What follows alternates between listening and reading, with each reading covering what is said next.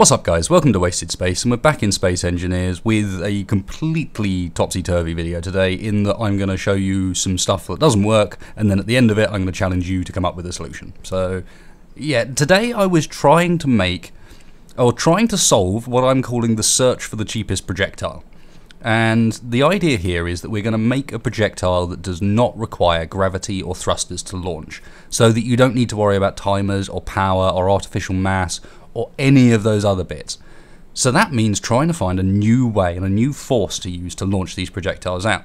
So what I'm going to do is I'm going to go through my different and unfortunately failed ideas, talk a bit about why and what my thinking was, and then at the end of it I'll show you something really silly and challenge you guys to come up with a solution. So diving in, this is the first attempt, and ironically it's the one that kind of is the most functional of the ideas. So if I jump in here, I can give you a bit of an idea of how things work. Just need to bring the merge group down onto the toolbar, and what's going to happen here is I'm going to start off the rotors spinning, and these rotors are one on top of another. So if I turn these on, you can see that there's a rotor on top of a rotor and they're both spinning in the same direction. What's really odd is you can only ever do this twice, so one rotor on top of another gives a benefit. Any more rotors has no effect whatsoever. Don't know why that is. There seems to be a complete maximum speed at which these can spin, which is about 1.5 times the speed at which one of them spins. Don't know why, but either way you can kind of guess how this thing's going to work. Basically, as they spin, they travel through the welders, and then eventually I was going to set it up so that it could be timed so that they all released pointing in the same direction. But in reality, this version, it never got that far because there was a bigger problem with it, and that's the velocity of the shot. So let me launch them out and you'll see what I mean. And we turn the merge blocks on and then we undo them to launch it out. And you can see that they just don't travel quick enough to be of any use as a projectile.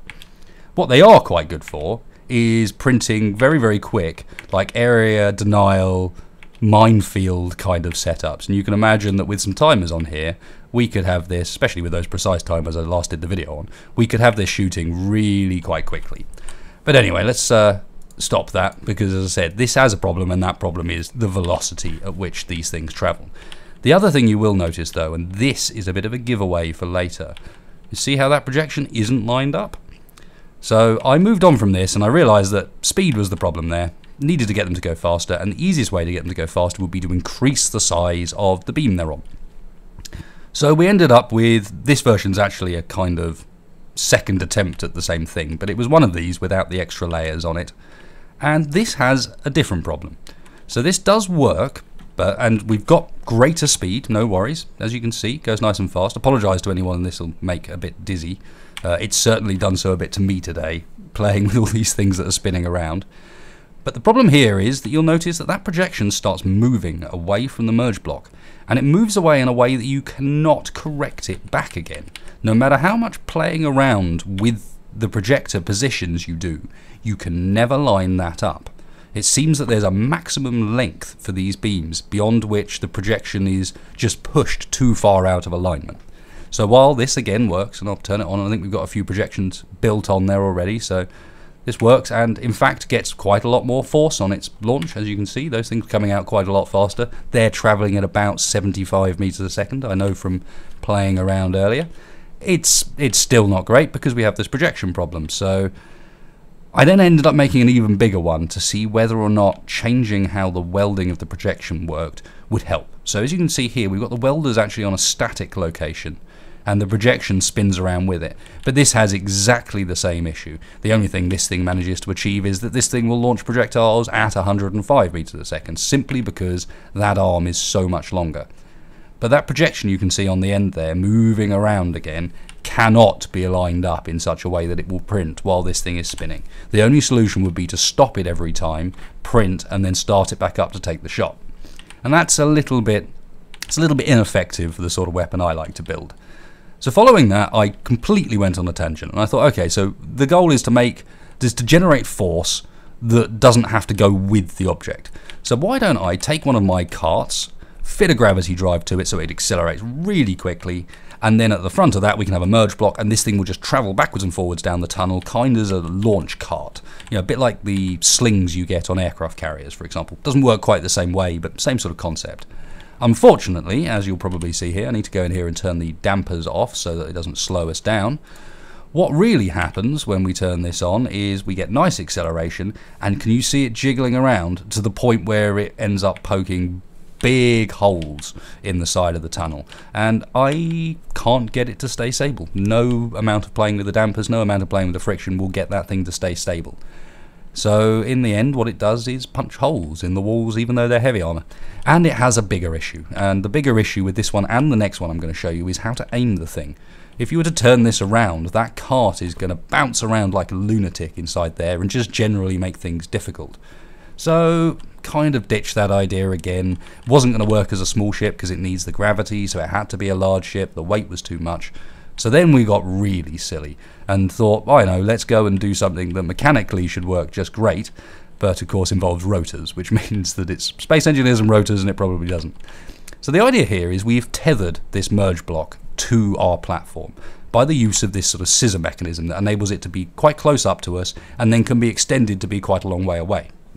And what I was thinking of doing was putting, again, either gravity or thrusters on the back of that so that it got really fast acceleration because it doesn't weigh anything, and then it would release at the end because the merge block is kind of tethered, it's not going to go with.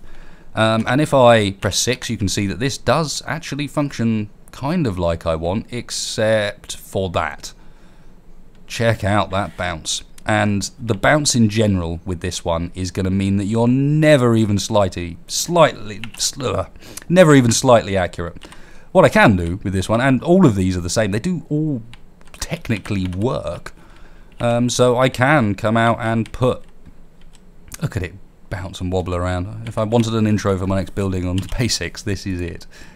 So I can come out here, and once it stopped being weird, I might actually have the rotor displacement a little wrong. I've been fiddling around with it since I last launched a projectile with it to get it to work, but this thing will launch a projectile, and it doesn't launch it particularly fast, it wouldn't be able to be aimed, and it's rotors, so it wobbles around all over the place. So we gave up on that idea as well, which left me kind of out of ideas. I quite liked that one, so I went for one last thing, and that was to try and find the Goldilocks sort of value for how long you can make one of these arms and still have it print a projection. And here you are, here it is. It can be 8 long before that projection moves to such an extent that it causes a problem. And it is easier and better if you have the welders static, because it seems that their fields also move a bit weirdly when they're on a spinning object. But anyway, this thing here will, again, launch these projectiles, and this one will even print them. What it won't do, however, is launch them very quickly. I'll see if this is set up to give you a quick demonstration before I show up the last of the silly things, the final idea. So let's have a look. All the projector playing around tools, and then, yes, here we go. So I can, as you can see, this is going to spin around, and notice how it's not welding the projection at the top. Let's turn that on, and yep, it will just about weld it now. That is as fast as it will go, and anyone interested, the magic number I believe is 25. Yep, 25 RPM. Which you'd think is alright, but at 25 RPM you haven't got enough force yet, so I'll try and launch these in a sensible direction. There you go, that one came out, and you can see, I mean, it's going, but I chased them down, and they're going about 45.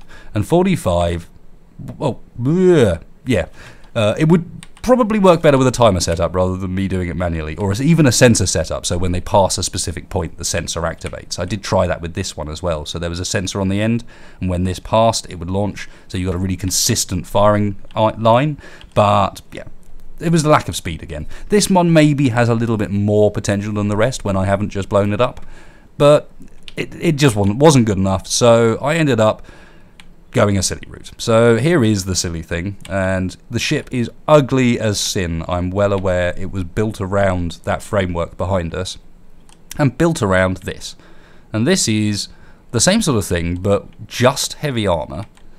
And not only is it just heavy armor, there's some random blocks that shouldn't even be there. Let's get rid of those. It's from when the projections weren't lined up correctly. Not only is it just heavy armor, but it's set up with that same welding repair sort of setup. So we can get in here, go to the camera, and I'm sure you guys can already see what is going on here. We can start this up, you can see it through the camera, and then what you do is you drive at enemy of choice and cut him in half. Now, I could have used one of the kill my ships for this instead of just picking on the random red ship again. I do pick on the red ship a fair bit, but I needed something lightly armoured, and to be honest, this isn't normal video. This isn't a proper weapon. This is just something that's remarkably fun to use, surprisingly effective, although you do want to beware getting too deep. That slows, or have we... I've broken it for the first time, I think. We've broken the powered rotor, and so the non-powered rotor isn't spinning. So we can get this working again. Come on, buddy. Up to, oh no, 25. See, again, above 25, you will not get the repair side of things working. The blueprints are moving too fast, and it doesn't like it. So there we go, back in action, just using the single rotor. And yeah, it's surprisingly effective, but completely and utterly stupid. So what I'm going to do is put all of this stuff up on the workshop, this whole world, and the challenge for you guys is, can you guys come up with something I haven't yet? Some method to propel a projectile that doesn't purely rely on mass or gravity, because we want it to be cheap. We want it to be as cheap as we can possibly get a projectile. So there's the challenge. Can you launch it? And more importantly, can you then set it up in a way where it can be rapid fired? Where you, not rapid fire, but you know what I mean, where it can be reloaded with relative ease. So I hope you enjoyed this one, guys. It's a little bit more of my thought process and a lot less of something that actually functions, but hey, sometimes that's what you get when you try a new idea. It just doesn't work, and I thought maybe you'd be more interested in listening about the failed ideas rather than me throw something quick together that's not actually that interesting. So if you did like it, please hit like down below. Really helps me and the channel out. Otherwise, I'd be really interested to see what you guys come up for this, whether you got suggestions down in the comments, something to stick on the workshop. I mean, I love looking at your creations, and to be honest, it's a lot of your creations that end up inspiring me to new ideas. So yeah, please hit me up with them, whatever you've got. And if you find a solution to this, then good on you, because I'm pretty stumped at the moment. I've not given up, but I've definitely given up for today. So there you go, as the last of the red ship starts to fall apart from this silly machine, I will say thanks a lot for watching, guys. I'll catch you next time.